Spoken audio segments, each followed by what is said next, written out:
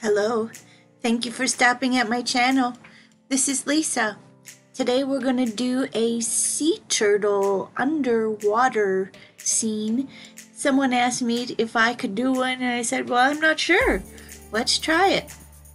I'm using a 6x7 3/4 inch piece of MDF board which I spray painted black, and I'm putting down a scrap of a Gelli print that had some bubbles and some blue and green, and it reminded me of seawater. So I thought, well, let's try it. Then I wanted to use this stamp and die set, and I'll list it below. It is by Stampendous, and I use it a lot. It has the coral reef, all of the seashells, and things of that nature, and I think it is going to be great for this piece. So I'm stamping it in my archival ink, and I'm going to cover the stamped image with some matte medium. Gave it a little dry here so I didn't smear it, and the reason I'm doing that is to set the ink, and then I'm going to go over the image with some of my big Brush Pitt markers that will dry permanent, and that's what I need if I'm going to do layers over the top. So here's a stencil that I had, and I thought that this gave movement in the idea of water, and there's a few dots on there so it looked like bubbles, so I just kept going with it.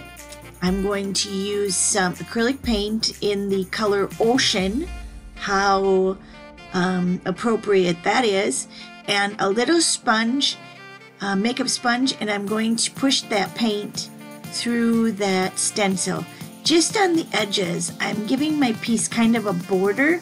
I didn't want to take away too much from that sea turtle image that I found in a on a piece of wallpaper that I cut out. So I thought that it would give it some real nice design around the edge. So I went around the whole edge and thought it would give it a nice border. I'm hoping you made it through the holidays and you're playing with some of your new craft products that Santa might have brought you. I am going to do a video here shortly, and that's going to be my top 12 products that I use all the time, and that'll be coming up, so stay tuned for that. I hope that you like it. Now I'm going to work on those pieces of coral reef. I have an orange and a brown big Brush Pitt marker, which I'll link below, and I put mostly the brown to the bottom because I thought that that would create kind of a shadow. I'm just going over the whole image and blending it with my finger there. I printed 3 because I wasn't sure how many I was going to use, and if I have extra, I just pop it right in with the stamp and die set, so next time I reach for it, I may only need 1 piece, and then I would have one finished already. So I'm going to let that dry just a bit, and I'm going to take it over and cut it out with my die, and I use a Big Shot machine. My background is dry, and it looks like I'm going to use 2 over to the right hand bottom side, and I'm going to put that down with my matte medium.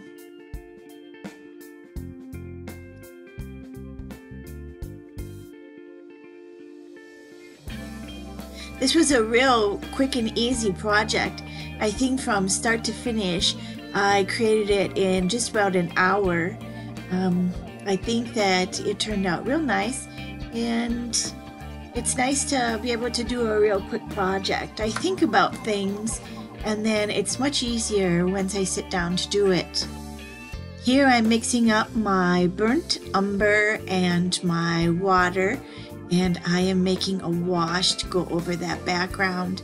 I wanted it to all work together and give it a little darker color because it's supposed to be underwater, right? It can't be super bright. And I wanted down in that right hand corner to be a little bit darker. as the shadow of that coral would be down in that area. I think it's an excellent color for the background, and it worked out real well. Now I'm thinking, well, the bottom needs to be kind of like dirt or sand, so I turned it upside down and let that paint just run a bit and tapping it with my brush, and it gave it a real nice bottom of the ocean floor. Everything's dry, and I peeled up some of that coral that I had stuck down previously because I wanted the sea turtle to kind of go behind. I was told once that you need to try and have your focal point all be connected. I know that my sentiment is going to be down in that left-hand corner, but I believe that it did work with this piece. I didn't want to have too many different things that were focal points to look at. So by adding those two together, it really pulls it all together. And I had these little stickers out of this sticker packet, and you can see the great deal I got on that. The original price was $4.99, I think it said, and I got it on sale clearance for $1.25. So again, I'll list it below.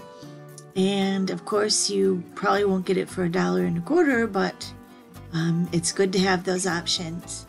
I just cut off that little bit of coral around the edge, and I liked how I had it hanging off the side there. The sentiment says, begin to explore, and I think that it kind of looks great with this sea turtle. I'm giving everything another quick dry, and I feel like I have a bubble underneath the sea turtle shell, and I kept pushing on it, hoping that it would go down. But in the end, does it really matter? A sea turtle may have a little texture on his back. I am going all around the image with my Generals 6B extra soft charcoal pencil, and this gives it a great definition and shadow to the project.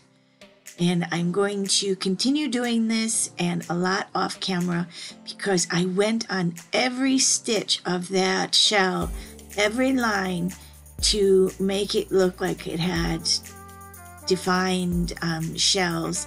And here is my Signo white gel pen, just giving a little bit of white highlight where the sun may be coming through the water and hitting that coral.